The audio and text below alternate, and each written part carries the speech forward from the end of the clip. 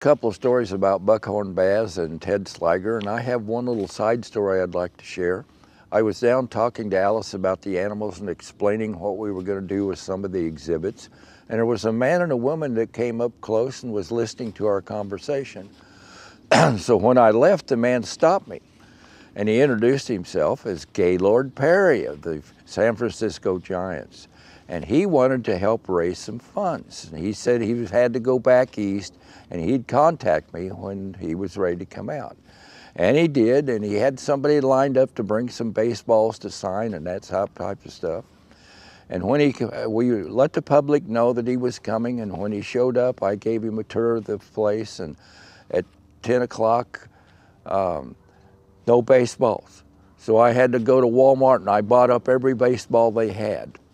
And in 2.5 hours, he was out of them and had raised over $2,000.